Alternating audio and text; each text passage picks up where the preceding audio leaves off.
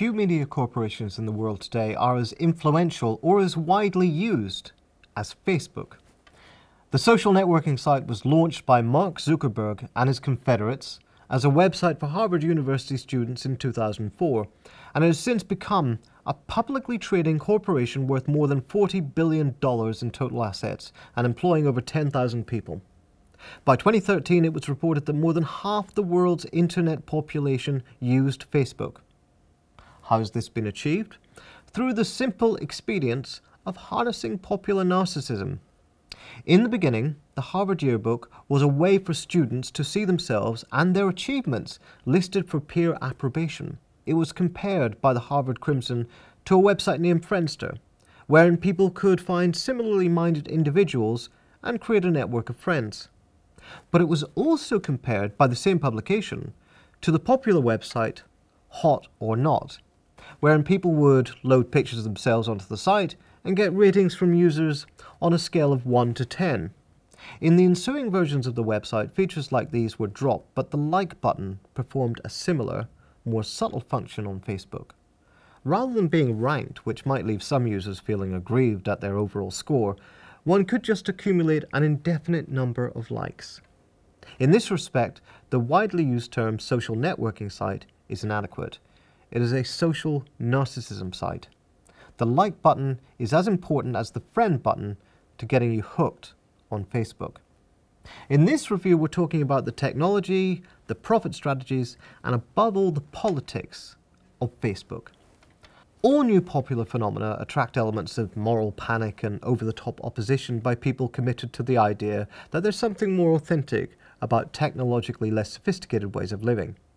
An early reaction by Idler editor Tom Hodgkinson, with Friends Like These published in The Guardian, was typical in suggesting that Facebook would just make people more selfish and less likely to communicate in real life. Traditional right-wing newspapers such as the Daily Mail trade on lurid stories about Facebook undermining moral fibre and damaging your child's brain. But this is not just the response of reactionaries. CBS asks how real a risk is social media addiction and reports on a new phenomenon being noised abroad, so-called internet addiction disorder, wherein people grow so inured to the release of dopamine as a result of the likes, the comments, and the retweets that they receive that they can't stop themselves checking their social media feeds every few minutes. Social media marketer Jason Thubeau wrote a widely shared post about abandoning Facebook in order to break his addiction. And indeed, such declarations are quite a regular feature for people who use the site, friends declaring that in order to reclaim some control over their lives, they are abandoning Facebook.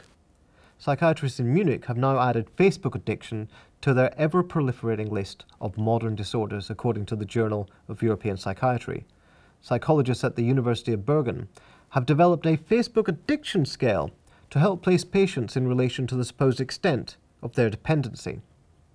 And there is some tentative evidence that the regular use of Facebook changes the brain structure of users, as The Guardian reports, that those with more friends develop more brain activity and more grey matter in regions of the brain associated with memory, emotion, and social interaction.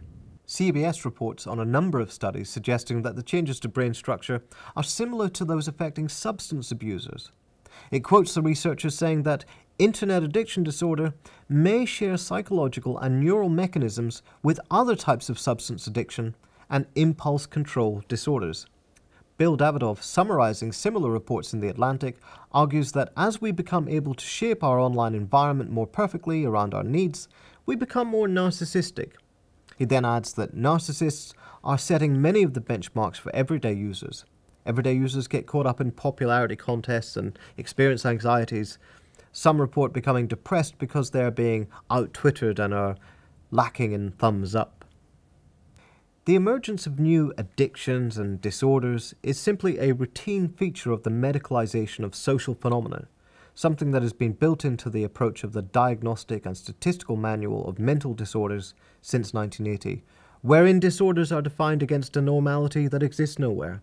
The real question avoided by much of the news-based commentary is what role narcissism plays in the profit-making strategies of Zuckerberg and his colleagues. What is Facebook's business model, given that it doesn't charge users for any of the services it provides, from the newsfeed and timeline to the messenger function.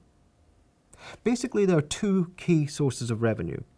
One is payments from developers who use the site to promote apps and games, but the overwhelming source of revenue, making up 85% of income in 2011, is from advertisers. In other words, the platform is designed as an optimal marketing platform. Its use of likes and networking, its organization and management of personal relations and emotions, and its manipulation of narcissism is designed to keep the user in a receptive state for advertisers.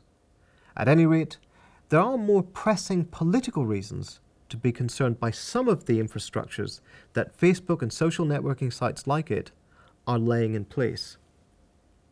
One of the most irritating aspects of the entire Silicon capitalist sector, from Google to Facebook, is its tiresome sense of progressive self-righteousness. While they cheerfully avoid taxes, as The Guardian reported, Facebook paid no corporation tax last year for the second year running, they also appear to align with liberal democratic politics.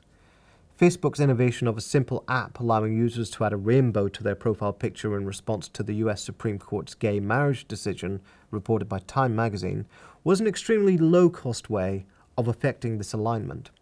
Far more grotesque and more insidious was the wave of obnoxious celebrations of Facebook as a force for revolution in the context of 2011, Tahrir Square, and the early days of the Arab Spring. The habitual phrase Twitter revolutions suggested that there was a necessary connection between democratic rights and the spread of communications technology.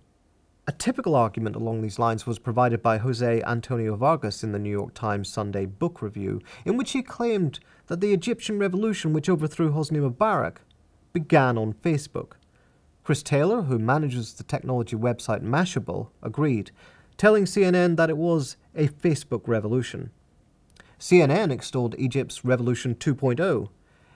In fact, while a small number of important activists did use Facebook to spread information, and the Egyptian Google executive Wael Ghonim did the network a tremendous service by publicly thanking it for its role, as reported in the Huffington Post, most Egyptians who revolted had no access to Facebook. Such networks were important for a highly educated, literate, and largely middle-class layer. But notably, Mubarak's attempt to control the revolt by shutting down internet services did him no favours. And as the BBC noted, even in technological terms, more important than Facebook was the fact that 80% of Egyptians used mobile phones at this time and were able to record repression and ensure it was broadcast across the Arab world. The predictable backlash articles against such techno-utopianism, such as Malcolm Gladwell's New York Times piece, "Does Egypt Need Twitter?", missed the point entirely. He noted, as if no one had thought of this, that people protested and brought down governments before Facebook was invented. As if the question was not what sorts of politics Facebook enabled. If Facebook claims credit for contributing to democratic politics, what can be said about its role in repression? A little-known case from the UK of Azhar Ahmed, convicted for a Facebook post, illustrates how Facebook can be used for surveillance. The BBC reports that Ahmed was convicted for a soldier's death slur. In fact, what he said was, in response to reports of war crimes in Afghanistan, was that the soldiers should burn in hell. This emotionally overwrought political statement was deemed fit for punishment as a grossly offensive communication. That is, precisely because the opinion was expressed on Facebook, it was fit for a sentence. Facebook itself operates as a vast data collection tool, aggregating user information. It retains all information uploaded by users in servers based in the United States, including that which had been deleted by the user. And as Forbes reports, its current policies enable it to sell whatever aspects of your online profile it wishes. As The Guardian reports, the European Court of Justice has decided that this leaves users in a precarious position, as following the Edward Snowden revelations about the NSA accessing mass server data in the US, it is clear that their information is not safe from US government surveillance.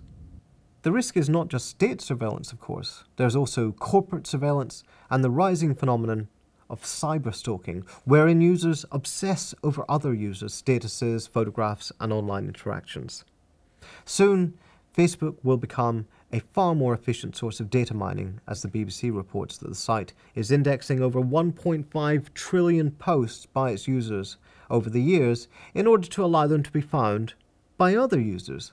This could be seen as a move intended to diffuse criticism of Facebook's practices of hoarding data in order to sell it on by giving users some advantages in exchange for their data being used in this way.